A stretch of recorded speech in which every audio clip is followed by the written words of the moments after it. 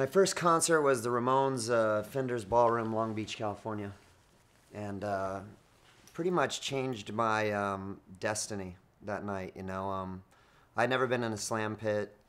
I remember that night I had slip-on Vans on, and I was in the slam pit, and I had no idea how like violent it was gonna be, and just terrified from the moment the first song started because I was like, oh my God, I'm gonna get killed. I was like almost horizontal at one point in the crowd, and I lost my shoe, and people just started like, just giving my foot a hard time. So I got out of there, and I just sat against the wall the rest of the night, and I'll never forget it. Like this big skinhead started making his way over towards me, and I thought, oh man, this guy's gonna try to kick my ass or something. Like, what did I do?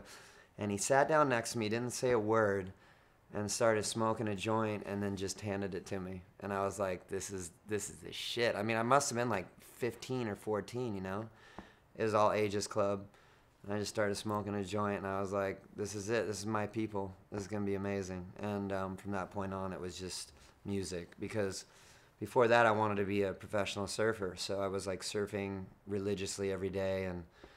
And it was all about music at that point.